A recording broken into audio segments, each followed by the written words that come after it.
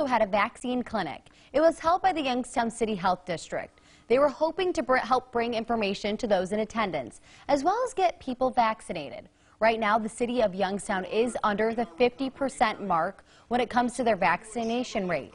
The health district hopes to getting out in the community will encourage those who are hesitant.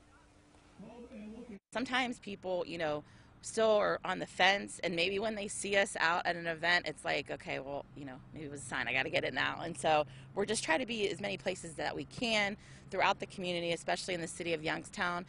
Their goal was to make it more accessible for people who can't find a place or don't know where to look. They were giving out the Moderna and Pfizer first, second, and booster shots to those who were eligible. Next week, the City Health District plans to be at the local libraries and other local places to provide vaccinations.